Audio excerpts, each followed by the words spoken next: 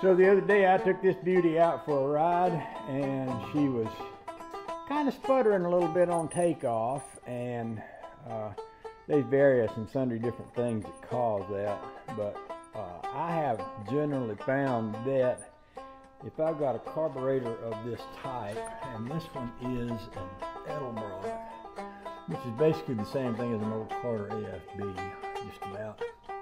Generally, you know, a lot of people talk about rebuilding them, but generally, I've found that if I just take it apart, clean it real good, clean out all the little passage holes and stuff like that, put it back together, it works pretty good.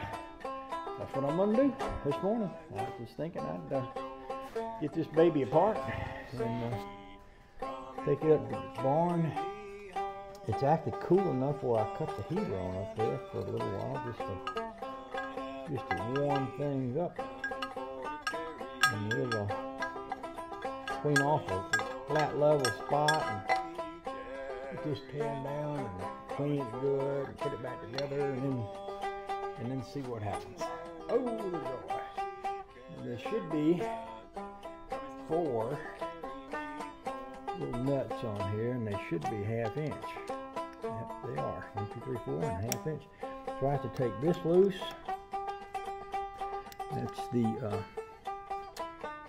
vacuum that runs to the booster, brake booster.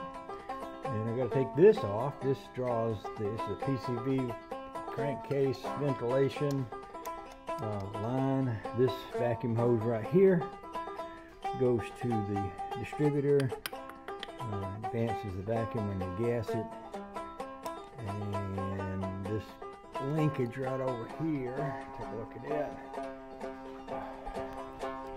I've got another Edelbrock on the shelf. I thought about just building it, cleaning it, putting it on here. Setting this one aside.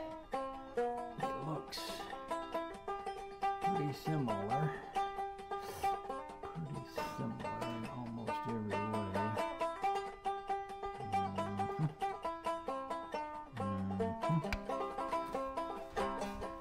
And if I did that, these places where it may not be exactly the same would be here. Right here, so you have a throttle adjustment here. You have the transmission kick down, which kicks down this is passing gear lever, and sometimes they attach a little differently. That one's got a bolt on it, where that one over there's got something to hook a clamp onto. And this is a little pin on that one right there. Goes through that hole. So there's a hole for my pin, and this bolt thing here is threaded. Yep, it's got a nut on the back, so I could do that. Could do that. I don't know if these carbs are the same, whatchamacallit, or not. They've got usually right here in front of that thing, there's a number stamp. I don't think I have a flashlight down here. I can tell by looking at them, they're almost just the same. If there's any difference, it'll usually be in the whatchamacallit. See, this one has a number stamp. Right there, that's an 8261, it looks like. Or maybe, I don't think you go by that number, I think you go by this number, 1406.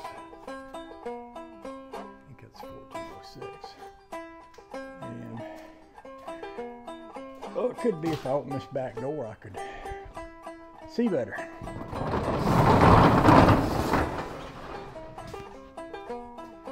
That is a 1408 or 6. Is that 8 or 6? I think it's the same. I think it's just about exactly the same. And we got the same little thing on here. I may just do that. I may just clean this one take it apart and clean it that way. When I get ready to do this one, and just pull that off, drop the other rod on there. Yeah, and the other thing about that is my back hurts. Not really my back, it's kind of my side. But it hurts, and leaning over the hood of a car today would hurt. This is a fairly new one. I bought this one to go on a rambler just about the time that Josh took the rambler home with him a few years ago. It was fresh. It was all fresh. So, yeah.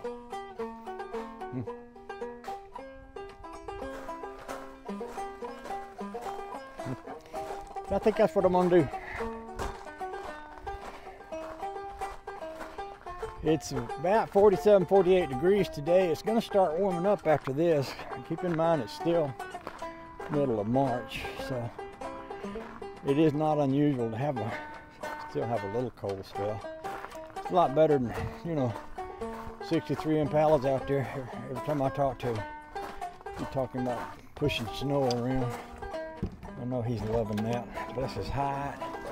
This is a little pea picking hot. So I got my little heater going here. It may just be nice if I clean off that table right there. Look at the little mess of this. Lord have mercy. But I could just get that up here and clean it off and give me a place to work. That'd be better than poking the eye with a sharp stick. Yeah, it would.